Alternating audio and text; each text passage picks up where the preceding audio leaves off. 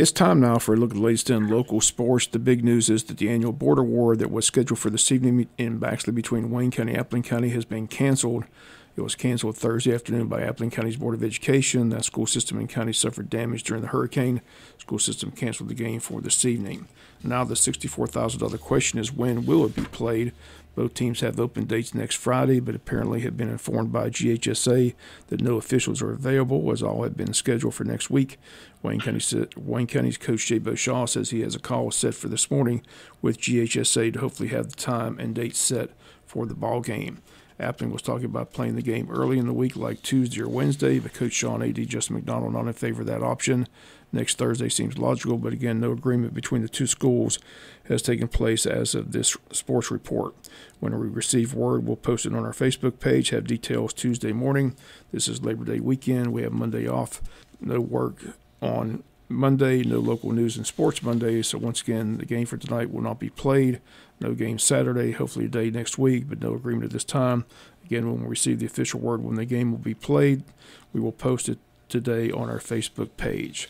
Other high school games in the area tonight: Long County hosts Trutland, Jeff Davis hosts Swainsboro, Brantley hosts Beach, Camden County's at Glen Academy, Richmond Hill hosts Jenkins, Pierce hosts Metter, South Effingham is at the Islands, Statesboro at Effingham County, Ware County hosts Baldwin.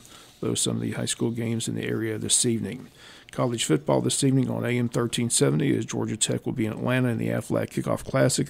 They take on Louisville. Kickoff tonight 7:30. Pregame before that. All that on AM 1370. Home of Georgia Tech football this season.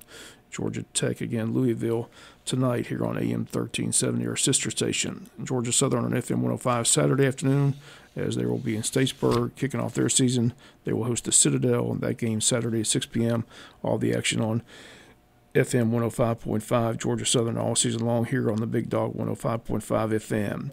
Georgia in Athens as they start the three-peat, coming off back-to-back national championships. That kickoff in Athens set for 6 p.m.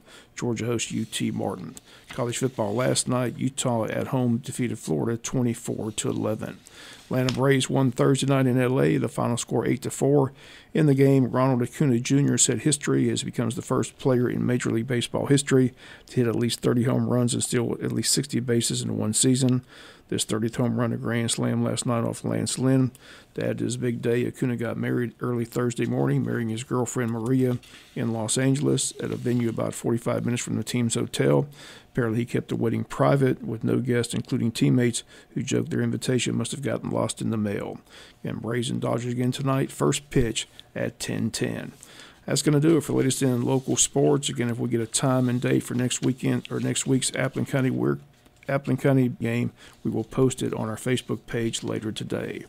Again, that's going to do it for sports. Bob Morgan saying have a great weekend.